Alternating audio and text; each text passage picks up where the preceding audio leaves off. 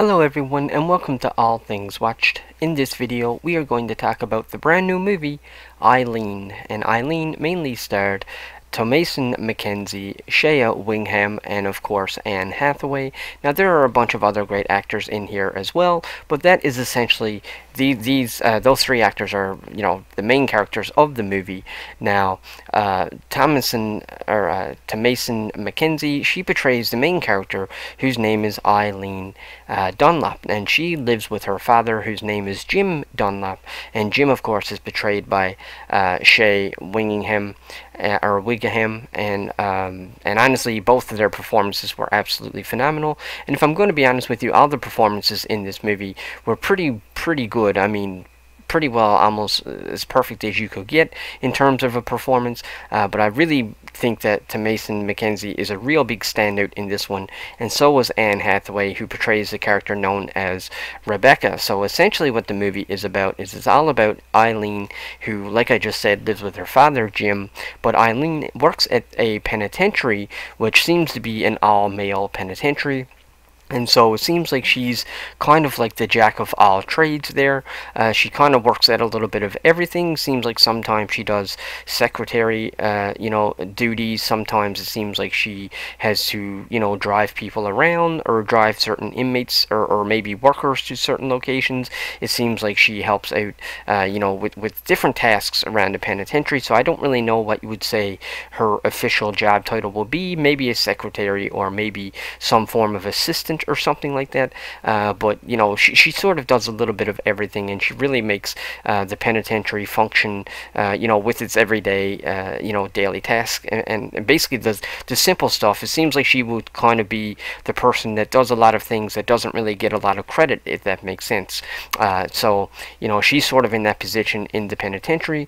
Now her father Jim is someone who seems like he just sort of sits at home all the time, and it seems like he has a very complicated relationship with Eileen, and of course in the movie you sort of figure out why. You figure out that Eileen actually has a sister, and of course Jim, at least the impression is given that Jim was not very nice to the sister, which is why Eileen and Jim have such a broken relationship. I don't know, maybe Jim has really done some really evil things with the sister, maybe even like sexual abuse type of stuff, so that's really implied in the movie, so that would sort of explain why Eileen and Jim really don't have that much of a relationship, even though they're a father and daughter and whatnot. And so there's a lot of sort of awkwardness and even conflict and whatnot for Eileen at her home. So when she goes to work at the penitentiary, that's sort of like her escape. She sort of goes to work to escape the real world, so to speak.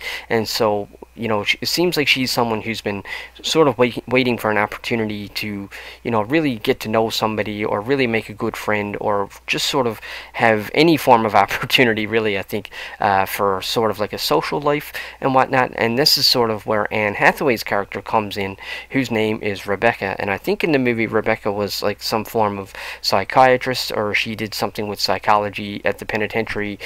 So I'm pretty sure she was the person, I'm pretty sure she was the psychiatrist that used to go in and sort of talk to the inmates and whatnot. And of course, because she was brand new, Eileen really grows close to her, and of course their relationship, they started to develop a relationship, but I think for each of those characters, for both Eileen and Rebecca, I think that relationship means something very different, because as the story goes on with Eileen, you sort of learn that I think Eileen is sort of growing sort of in love with Rebecca, whereas Rebecca is just sort of looking for a friend. Now when Eileen first meets Rebecca, they start off pretty easy. They sort of meet at work, they hang out at work, they sort of eat lunch with each other at work, so to speak, and then that sort of escalates into hanging out outside of work. They go to a club and have some drinks and all that good stuff, and then by the time you get to the very end of the movie, in the third act, their relationship really escalates to the point where there is some real sinister consequences, literally life and death, of another character, so to speak, and basically that friendship sort of makes both of their lives spiral out of control.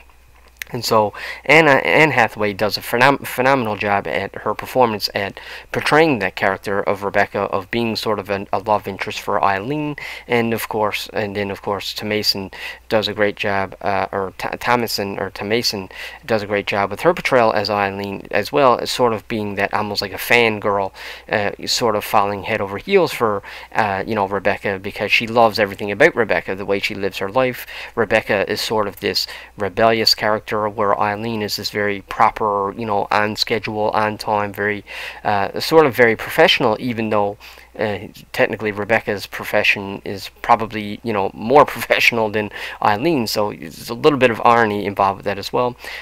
So like I said, in terms of watching their character, watching the character development and watching that friendship grow was really fun, really, and really interesting on screen to see that happen, and really see the conflict that Eileen has at home combined with the conflicts that she sort of has just on her personal level, and then sort of how Rebecca comes in and sort of replaces both of those conflicts and sort of becomes almost like an escape, more so than what work was, because essentially work is sort of her escape, but then Rebecca sort of becomes her escape. So it was really cool seeing that dynamic, and like I said, I have to say the performances in this movie were absolutely phenomenal. Now, the biggest problem that I have with this movie was the runtime. This is not really overly all that long. It's probably only like an hour and 38 minutes long, but I did find that there were times when I was like checking my watch, I felt like you could really feel the time, and I do think that every bit of 10, maybe even 15 minutes could have been shaved off of this movie for stuff that I felt like really wasn't all that necessary.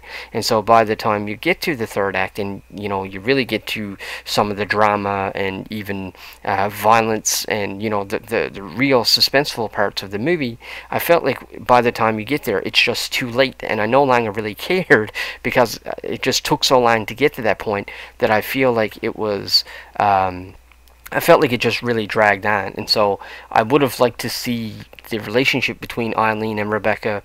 I would have liked to see that spiral out of control a little bit more than what we did, because it seemed like Rebecca sort of comes out of nowhere, and then they're hanging out, and then Rebecca sort of disappears and then reappears, and then all of a sudden you have this final conflict, which to me sort of went from 0 to 100. I feel like there should have been a little bit more development, or it would have been cool to have more scenes showing the rebellious side of Rebecca, and then showing that rebellious side of Rebecca sort of turning Eileen into this rebellious side. And so I just felt like it was kind of rushed, the third act. But beyond that, I did think the performances were great, but I did think the third act was very rushed, and then I felt like the rest of the movie was very slow. So I guess you could say I felt that the movie was sort of inconsistent with its pacing.